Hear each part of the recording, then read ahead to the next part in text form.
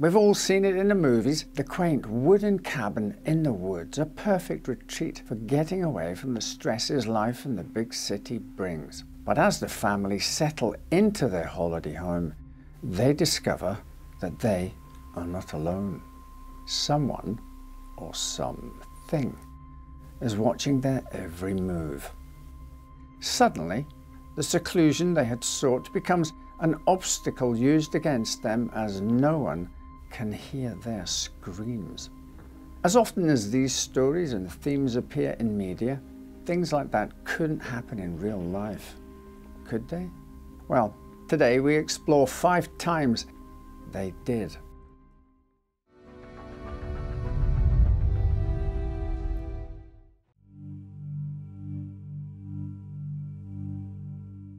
It's 1968 and 42-year-old Richard Robison has done well for himself. He works as an advertising executive and as the publisher of an art magazine called Impresario. This allowed his wife Shirley to stay at home and raise their 4 children, 19-year-old Richie, 17-year-old Gary, Randy, 12, and their sister Susan, 7. While Richard worked hard, he was also keen to make time for his wife and children, and the family would often spend their summers at a cabin on the Blisswood estate situated on 10 acres of wooded area along the shore of Lake Michigan in the township of Goodhart. The family would have been ecstatic that June as they moved into the Somerset cabin, a log and stone cottage roughly 100 feet from the lakeside. There would be no indications of the horrors that were to come.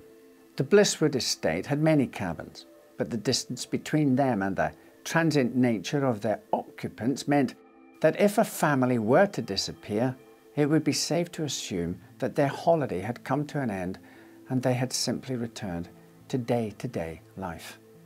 And so the first signs of something being awry in Somerset Cottage came when a pungent odour emanating from the cottage became strong enough to be noticed by a group of women playing bridge in a small cabin nearby.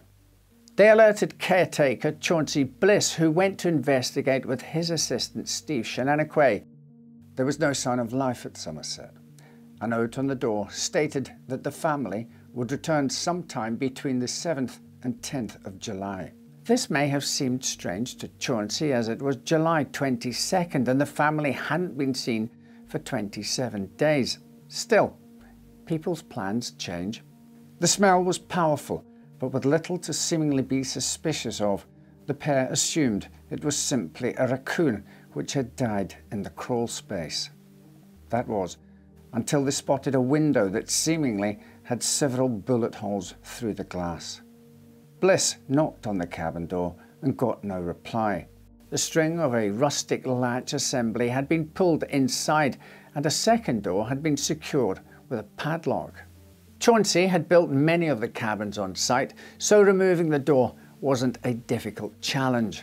Now finally able to get access, the pair were shocked, not only by the odoriferous fog that hung in the air, but by the bloody scene that now greeted them. On the floor of the living room lay the body of Shirley Robison, covered in a plaid blanket. As Chauncey made his way over to the body, he spotted several more lying in pools of blood. Bliss and Shenanigans stormed out of the cabin and called the police. They discovered that Shirley had been shot in the head. Her body was then placed in a position to make it seem as though the brutal attack had a sexual motive, though this was quickly dismissed. The bodies of 2 of the Robison's boys, Richie and Gary, were found in the north bedroom. Those of Randall and Susan were found on either side of their fathers. All had been shot in the head, with Richard and Susan seemingly also bearing hammer wounds. Who could have committed such an atrocity, and why? Police began to suspect that Richard had been the primary target, and their sights quickly turned to his business dealings. It turns out that he wasn't doing as well as his outward lifestyle would suggest. His businesses were in trouble, and Impresario's books were of particular interest to the police. They discovered that while he was away, he had left the running of impresario to a man named Joseph Scalaro III. Investigators found that Scalaro had been embezzling money from the company, and they theorized that Richard had recently discovered this for himself. They posited that Richard had informed Scalaro of his unearthing this fact in a heated phone call. Panicked by this, Scalaro was then accused of travelling to Goodhart with the sole purpose of killing Richard before he had a chance to report his misdeeds. Police stated that Joseph was without a concrete alibi for a 12-hour window on the day of the murders. They also found shell casings that matched those at the cabin at a shooting range Joe was known to frequent, and he also failed 2 lie detector tests. Despite feeling that they had a solid case against Scalaro because they couldn't find the murder weapons or witnesses, Emmet County prosecutors refused to press charges. However, 5 years later, in 1973, an Oakland County prosecutor was prepared to charge him with conspiracy to commit murder. Just as the police thought they might be getting somewhere with the case, Joseph Scalaro took his own life. He left a note which read in part, quote, "I am a liar, a cheat, a phony, but I am not a killer. I am scared and sick." End quote. To this day, the case is deemed unsolved, and over the subsequent years, many theories have been put forward by amateur sleuths. These range from serial killers that operated in the area at the time to the rather outlandish idea that Chauncey Bliss slaughtered the family after a perceived slight by Richard. The truth behind what happened that night in June 1968 may never be revealed.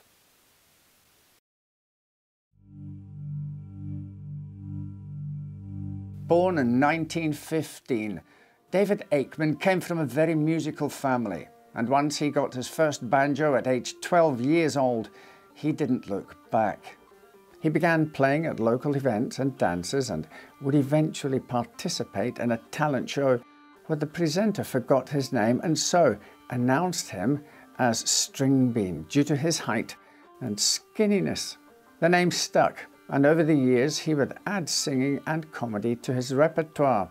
In 1945, he was invited to perform on the Grand Ole Opry, becoming one of its major stars by the 1950s. Over the years, despite his success, Stringbean kept the mindset of his youth, growing up during the Great Depression, and so he lived a simple life. He and his wife Estelle lived in a small cabin near Ridgetop, Tennessee, and David would often hunt and fish for food. By 1973, Stringbean had recorded 7 albums and starred in a TV show, Hee Haw, though the only outward signs of his success were his Cadillac and colour TV. It was well known that David and Estelle were frugal and that David had a distrust of banks. This led to whispers around Nashville that the Akemans had a small fortune hidden away in their little cabin. This rumour made its way to the ears of cousins John and Marvin Brown. The pair then devised a plan. The Grand Ole Opry is a weekly country radio concert as it goes out live. They'd know when the cabin would be empty and so would raid it using the radio show to gauge when the pair would return. On the night of November the 10th, 1973, the cousins ransacked the cabin in search of the supposed hidden fortune. The hunt turned up nothing, however, so they decided to lie in wait for the Akemans, possibly to force them to reveal the location of the money at gunpoint. When Stringbean and his wife returned home, they immediately knew something was awry. David was armed and went to find out what was going on while Estelle stayed back. An altercation ensued, resulting in Stringbean being shot dead. Estelle, obviously horrified by what she had seen, begged for her life before she too was shot. The killers then made off with guns, chainsaws and $250 they found in one of Stringbean's pockets. Funeral workers later found over $2,500 hidden in Estelle and David's clothing. The couple's bodies were discovered the day after the attack by their good friend and fellow country star Lewis Jones. It would take a year before the cousins were brought to justice. In November 1974, both pleaded guilty to burglary during the trial, but each blamed the other for the murders. Due to Tennessee's felony murder rule, the fact that both admitted to the burglary meant they were both also guilty of murder in the eyes of the law. Both would receive 198-year sentences, 99 years for each victim. Marvin died in prison in 2003, while John was released in 2014 after serving 41 years of his sentence. The legend of the large sum of cash hidden inside the cabin was rarely spoken of after the tragic event. However, more than 2 decades later, it was claimed that $20,000 was found behind a brick in the fireplace.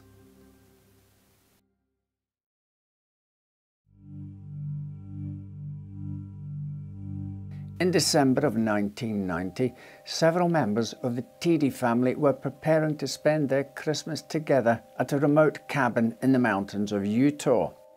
The family consisted of husband Rolf Tiede, his wife Kay, and their 2 daughters, 20-year-old Lene and 16-year-old Trish. Kay's mother, Beth, had also joined them at the cabin, which her daughter had described as the Tiede's tranquility due to the beautiful surroundings and peaceful atmosphere. This tranquility was helped in no small part by the fact that the cabin was located 2.5 miles off-road and could only be accessed by snowmobile during the winter. Inside the home was a scene that wouldn't look out of place on the front of a Christmas card. Stockings hung above the fireplace, and the centerpiece was a large decorated tree surrounded by presents. With more family members set to arrive on December 22nd, the Tiedes set off for Salt Lake City to finish their Christmas shopping. That winter was particularly bitter, and Lene recalls that her hands were freezing as she and her family made their way back to the secluded home. Desperate to escape the cold, Lene, Beth and Kay raced ahead and reached the cabin before Rolf and Tricia. Upon entering the residence, Lene ran upstairs to run her cold hands under the hot water tap. As she did so, she noticed a grey figure attempting to hide behind the refrigerator. Initially, she thought it may have been one of her cousins planning to scare her, but the truth would quickly be revealed when 25-year-old Von Lester Taylor and 21-year-old Edward Stephen Daly stepped from the shadows, both brandishing guns. The 2 men had met after the pair had been paroled to a halfway house, which they had walked out of just a week earlier. Von Taylor had been imprisoned for aggravated burglary, while Edward Daly was back on the streets after serving just 12 months of a 5-year sentence for arson. As terrible as their crimes had been, they would soon surpass them with acts of true evil. As the 3 women stood shocked at the scene they were now presented with, Kay did her best to try and defuse the situation. The pair weren't to be reasoned with, however, and without so much as an utterance, they took the guns and shot Kay and her mother Beth dead. Before Lene could process what had just happened, her senses locked on to the sound of snowmobiles getting closer. Her father and sister were closing in on the cabin with no idea of the horrors that awaited them. As they pulled up on their snowmobile, they were ambushed by Ed Daly, who led them into the cabin at gunpoint. The Christmassy scene they had hoped to have been met with was now replaced by a bloody murder scene, along with the sight of Lene being held at gunpoint.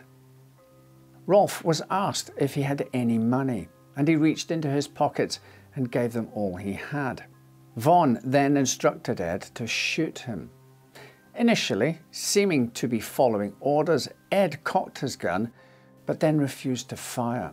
Enraged by this, Von then drew his gun, pointed it directly at Rolf's head and pulled the trigger. Nothing. He pulled the trigger again, but the weapon refused to go off until he did so a 3rd time. The sound of the gun firing rang out as Rolf crumpled to the floor. The 2 murderers then doused the house in petrol before setting it ablaze. They then forced the girls at gunpoint to load 2 snowmobiles with items before having the sisters drive them from the crime scene. As the girls rode off with the killers sat behind them, Trish had thoughts of crashing the vehicle and flinging her captor into a tree, but she did not want to leave her sister behind. As they approached the gates of the trail's end, they spotted their Uncle Randy, who had just arrived. He waved at the girls, believing the boys riding with them were boyfriends he hadn't been told about.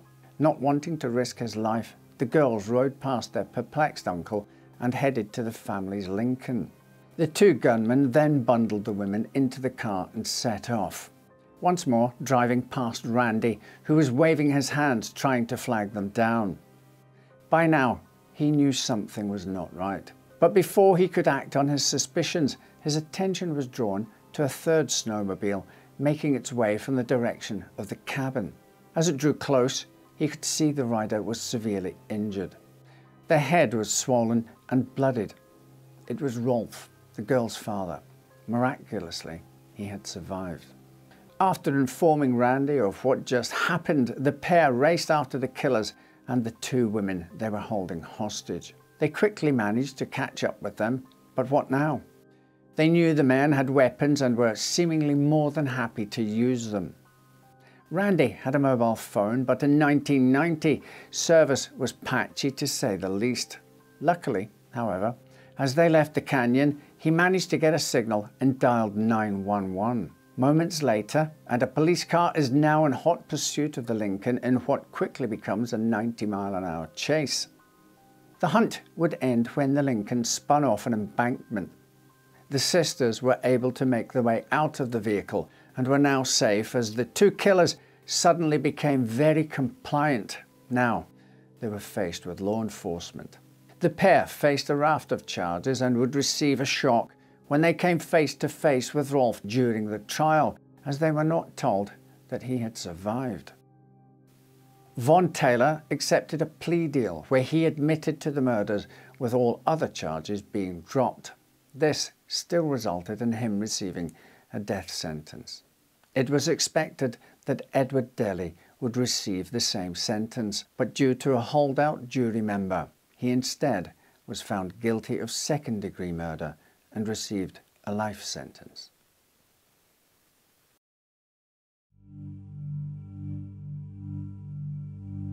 In 1963, Herbert William Mullin was voted most likely to succeed by his classmates at San Lorenzo Valley High School. However, it's likely that the endeavours they foresaw him succeeding in wouldn't have included his quest to prevent earthquakes by means of committing ritualistic murder. It's safe to say that Mullin's life took a steep decline after his graduation. The spark for his downfall came when his close friend Dean Richardson died in a tragic accident in 1965.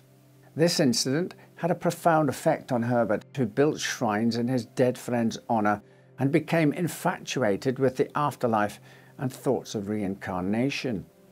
He also developed a drug problem, and it's believed his excessive use of LSD and marijuana may have contributed to his being diagnosed with paranoid schizophrenia in 1969. Herbert spent several years in and out of various mental hospitals, but was seen as being no harm to himself or others. This would all change in 1972. He now lived with his parents in Felton, California, and as his birthday approached on April 18th, he felt anxious. The date of his birthday fell on the anniversary of the San Francisco earthquake of 1906, a magnitude of 7.9 quake that leveled 80% of the city and claimed over 3,000 lives.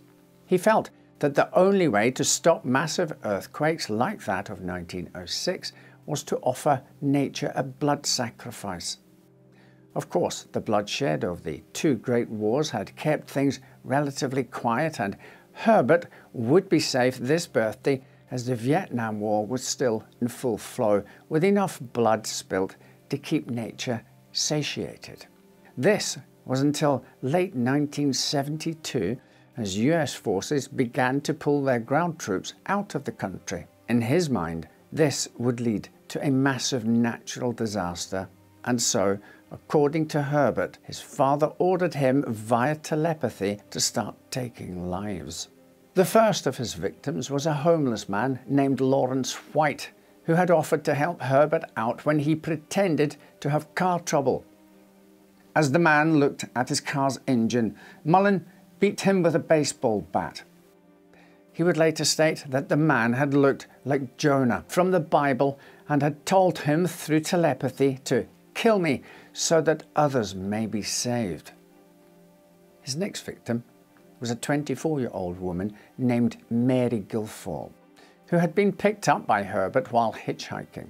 What he did to that poor girl we can't say here, but it perhaps played upon his own mind as on November the 2nd, 1972, Herbert visited a confessional booth in St. Mary's Catholic Church in Los Gatos. There, he states he explained the situation to Father Henri Tomé, but Mullin also claims that at that moment, Father Tomé offered himself as a sacrifice, and so he beat him to death. A parishioner ran to get help, but Mullin had fled.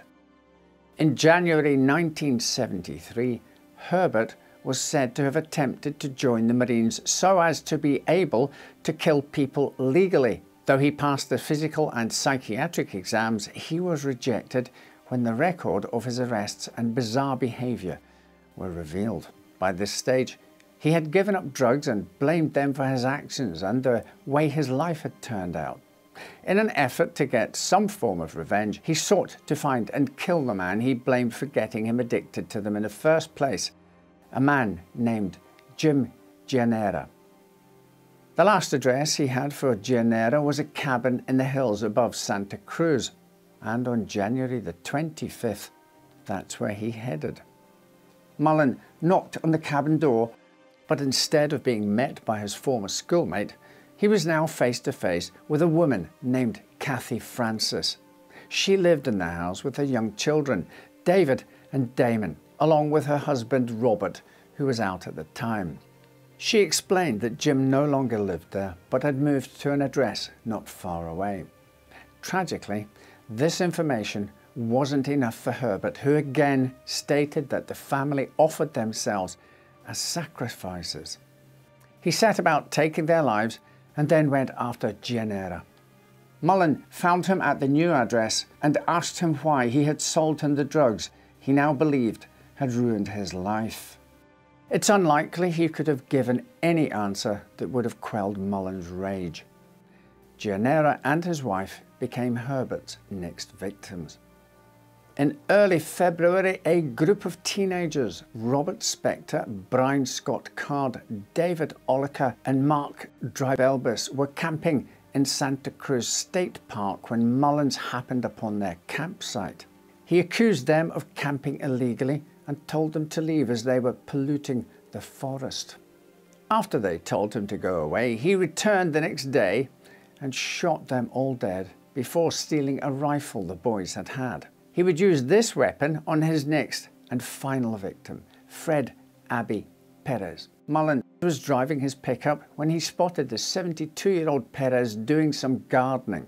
He then turned the car around and parked up before shooting him from the vehicle. Perez's neighbour saw all of this happen and quickly alerted the police, who were able to finally capture the serial killer.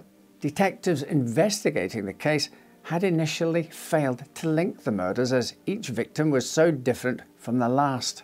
Mullin's crimes were further obfuscated by the fact that another serial killer had been operating in the area at the same time, Ed Kemper, the co-ed killer. Herbert Mullin would eventually be sentenced to life and would be denied parole 8 times before dying in prison aged 75 in 2022.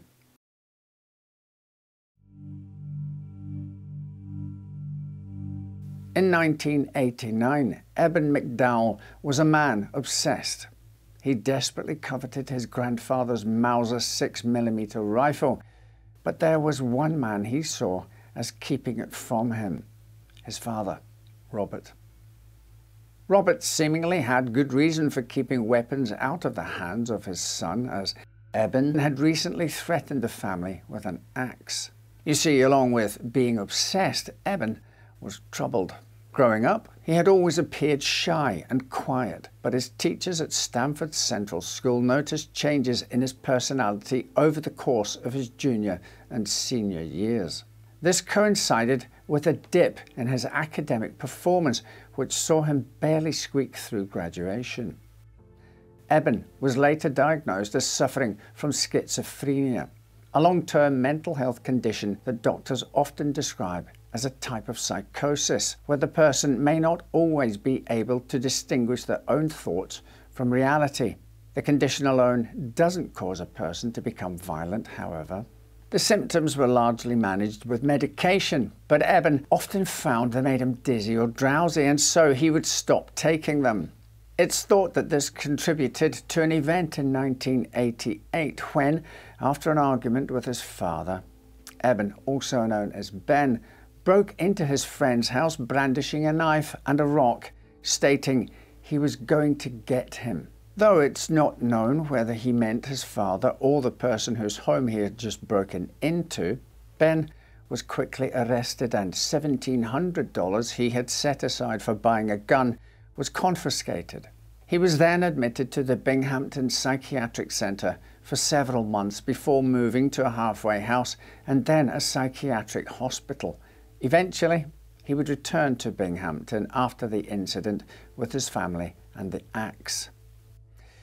By June 1989, things outwardly at least seemed to have improved. It's reported that Eben had moved into his maternal grandfather's hunting lodge just south of Hobart, where the family would spend many a summer's day. Such was the case on June the 23rd, 1989.